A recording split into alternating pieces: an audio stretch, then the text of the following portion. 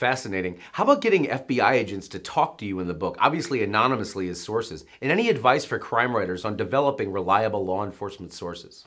From a law enforcement perspective, I mean, most prosecutors, FBI agents, they're very leery about talking to you because there's an ethical question with them.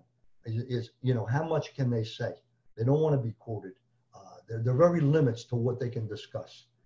So my strategy often was try to be smart going in, already know what has happened before I even ask the question, and you demonstrate to them that you're on top of the story.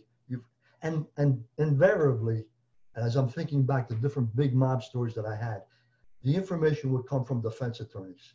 And then I could go to a prosecutor or a law enforcement person and say, I understand, blah, blah, blah, blah. Well, how do you know that? Well, don't worry about how I know it, but is there some truth to this?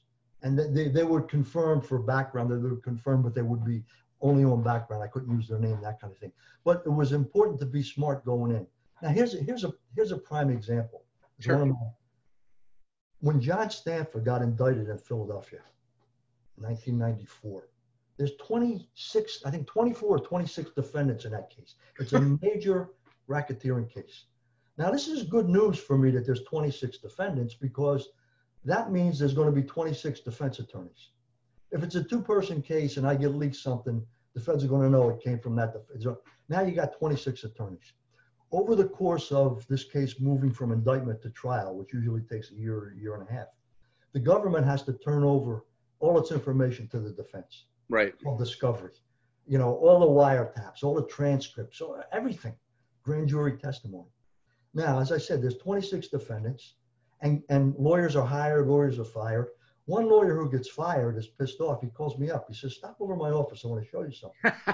So I go to his office and I walk into the conference room and he's got a stack this high. Wow. And he says, do you know what that is? And I look at it. I said, well, it looks like the discovery from the Stanford case. He says, yeah. I said, could I borrow that? He said, sure. I take it off to Staples and I run off copies of everything. Now I bring him back the originals and I've got this treasure trove of information and I write this big Sunday expose based on affidavits, wiretaps. Nobody knows where I got it because there's 26 defense attorneys have all this now. To this day, there are people who think the feds leaked it to me. It wasn't. It was a lawyer who had been in the case, got fired and was out of the case and still had the documents. And he trusted me. He knew me from other things. I mean, you got to work the beat and then you know people and then you don't know. Things fall out of the sky sometime. It just worked out well. Did you ever see something you were reporting on a real life wind up affecting what was going on in court? There was a case in federal court in Newark. Joey Merlino, the mob boss, was on trial. And one of the key witnesses was supposed to be this guy, Roger Vella, who was a cooperator. And I had gotten a lot of information on Vella. I had gotten what they call his 302s. These are FBI memos. Every time they debrief somebody, they got to make a memo over. And I had Vella's 302s. And I had been writing about him in detail.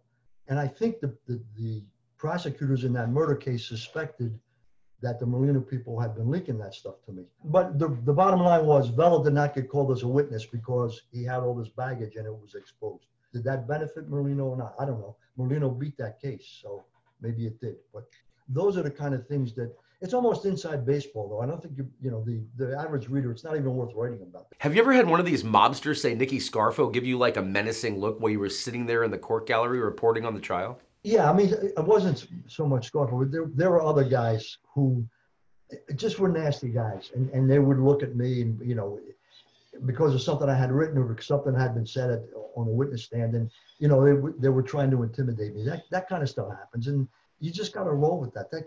It's, you try not to respond because the thing is, I don't want to let any of these guys know they're getting under my skin.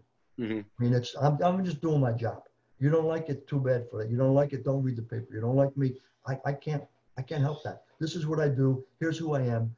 And, I'm not going to be anonymous. My name is on everything that I do. You get this other thing where people, especially with the internet now, where trolls, they post this stuff or they say this stuff. And I try not to respond because you're not going to win that argument anyway. But the only answer I have is whatever I do, my name is on it. I don't try to hide. You're a troll. You're writing stuff about me and some fictitious name. Be a man. Stand up. Whatever. So you've got to be confident with what you're doing and more importantly, why you're doing it. And I think, I think I don't want to say I was a crusader, but I had a reason for writing about what I was writing about. I saw it as more than just a newspaper story. I saw it as part of where I come from, who I am. My grandparents were Sicilian immigrants. They came here. My father was the youngest of seven and the only one in his family who graduated from high school. Wow. He had three children. All three of us have college degrees. His two oldest grandchildren, my daughters, have master's degrees. That's the American immigrant experience. I mean, that's what it is, and that's where I come from, and that's what I bring to the table. And it's an aside, but this is what bothers me about a lot of this anti-immigrant stuff that's going on in America today. Yeah. Immigrants made this country, and immigrants continue to make it what it is, and we can't lose sight of that. I agree. My grandparents had no skill. They didn't speak English. They couldn't have got into this country under certain restrictions that people want to put on right now. But because they came, I'm here. This is so cool. Thank you again for your time. Would you pull the curtain back for viewers on what it's like to clandestinely interview someone who's in the witness protection program while you're writing a book together? When I talked to Caramandi, it was the government set it up. So yeah, we met at a motel at the location where he was. After that, it would be guys would call me up. Guys that were in the program would call me up, and we didn't meet so much. I can't think of too many occasions where we would get face to face, but I would have a line of communication to them, and then I could call them and they could call me, etc. Here's an example of how can I explain this? When you work a beat for so long, sometimes your own paper doesn't appreciate what it is that you do. Okay. There was a mob hit in Philadelphia, Sonny Riccobini. He had been in the witness protection program, and for whatever reason, he left and came back to the area, and he got whacked. That's not smart. Yeah.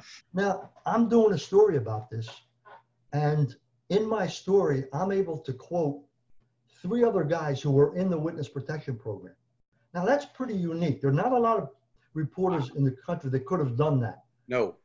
But it ended up at the bottom of the metro section because I had been doing this kind of stuff, and this is what I do. And I don't think my editors really appreciated how unique that was. And I appreciated it, but nobody else did. But it's one of those things where, if you work a beat long enough, you have all this tremendous kind of access that nobody else has, and you can write stories that nobody else can write. That was one example of it. Witness protection only works if the witness wants it to work.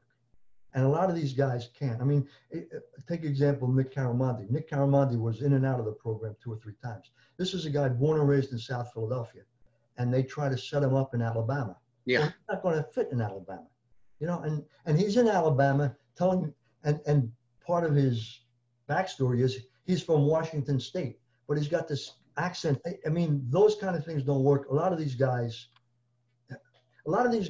South Philadelphia is the center of the universe. Right now, there were guys in the Scarfo era who went on the run. Some of them went to Brigantine, New Jersey, which is near Atlantic City. Some of them went to the Poconos, and that was like the edges of the universe for these guys. They couldn't go much further; they will fall off.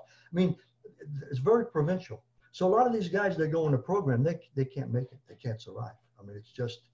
And I remember a woman who was put in witness protection from South Philly, and they put her in Sioux Falls, South Dakota.